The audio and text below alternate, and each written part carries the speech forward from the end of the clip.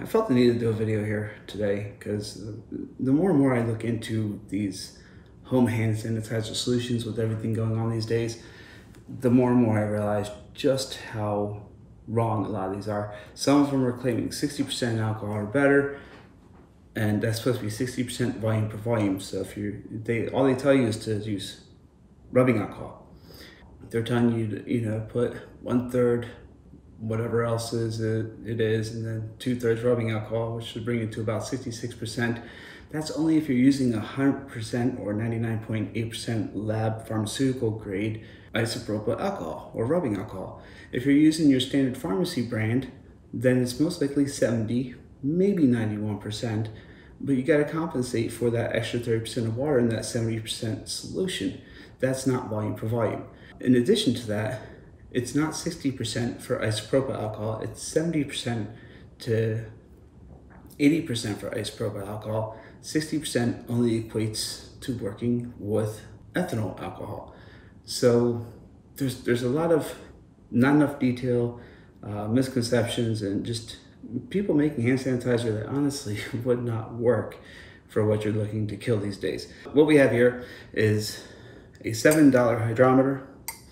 This came by itself for $7. And then I have this kit here, which was a beer kit for measuring the alcohol content in your beer mash and what have you. I don't need a beer hydrometer, but for the price, you got a microfiber cloth, you got a cleaning brush, you got an all borosilicate glass test vial to use your hydrometer in, and $11. So I could not find this by itself, not any decent quality. I found ones with plastic bases, which have a tendency to tip and fall. This has a glass base. It's all borosilicate. It's crystal clear once it's cleaned correctly. For $11, this by itself, I find on Amazon maybe $25 to $35. So for $11, I'll take the whole kit. I'll take the cleaning brush, I'll take the microfiber cloth and everything. $18, about $18, I guess, after tax. You're actually at a point where you can actually test your hand sanitizer solution and make sure it's accurate. Now, the first thing I want to do is I want to do a baseline. I want to make sure that this is accurate. So what we're going to do is we're going to mix up a 75% rubbing alcohol with 25% distilled water. This way, I can ensure that this is reading correctly. Now, also, a lot of people don't read the instructions that are folded in the little plastic case that it comes in. It gives you a variance of degrees for anything over 50 proof. It tells you based on temperature, let's say 70 degrees is -4 of your reading. So you have to take 4 off of this reading. What they don't tell you on this little instruction guide about taking 4 off that reading is they're not talking about your ambient home temperature, which my home temperature is probably about 74.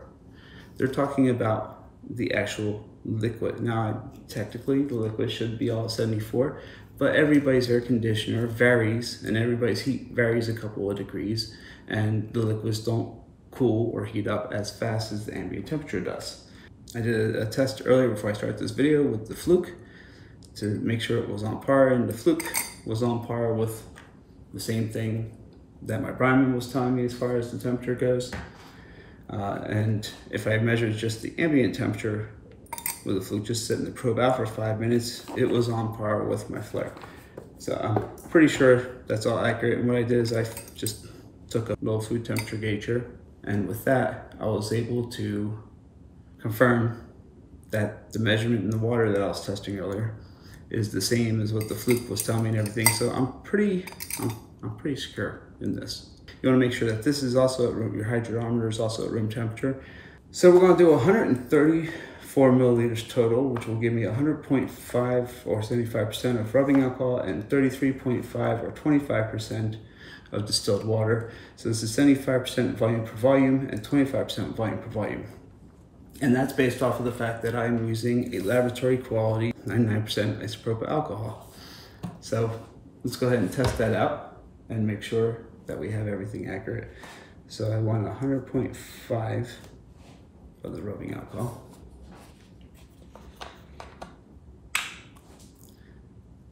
Of course, when you're eyeing measurements, you're not going to get exactly on.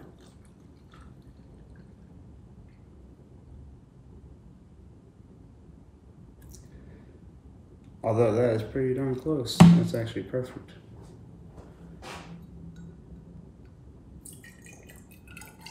With a few drops, always happens with isopropyl alcohol.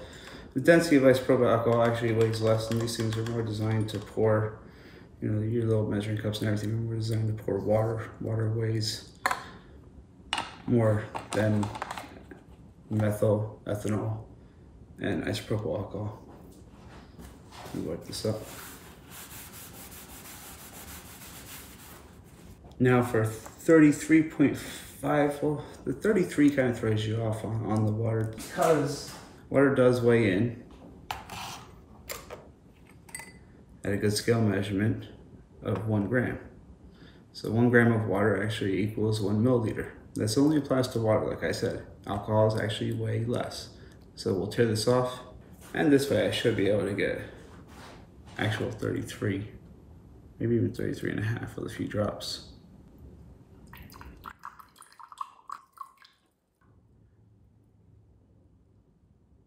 Now, when you're following the World Health Organization's instructions for making this, it says you have a good plus or minus 5 variants. So it doesn't need to be exact.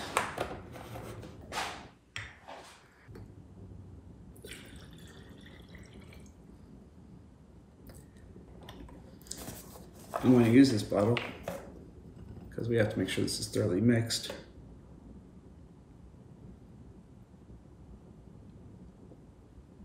This is an empty isopropyl alcohol bottle that was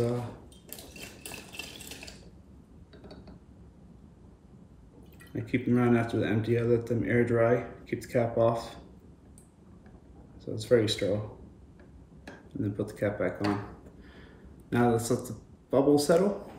Those bubbles will cause the hydrometer to actually lift up. So if you could take a closer look in the darker background, you'll see all those bubbles floating up. You want all those bubbles to float up as much as possible. It only takes about a minute or so. Not too much time out of your day. So I'm only using this because this is easier to see on video. One thing I'm going to do is actually balance the temperature of the liquids with the hydrometer. So now the bubbles are clear, go ahead and put the hydrometer in.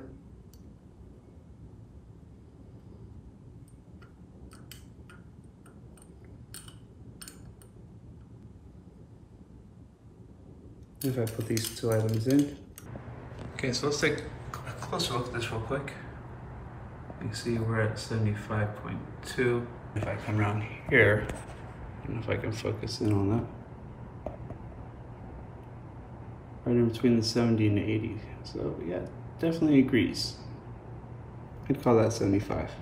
So at 75, according to the scale, for 50 or higher proof, which in this case this is 75, you don't want to use the tralles. It says -6 at 75. And everything is agreeing with each other. This is saying 75 too. So let's see where we're at. Spin it, make sure we're not touching the walls. I've got a picture of this. So after taking that picture, I would definitely say that's 83.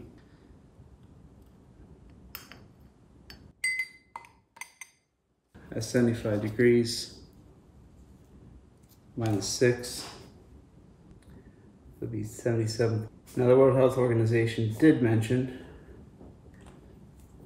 that if you're measuring isopropyl alcohol, their numbers actually came out +2 above the 75 also, and I'm fine with that.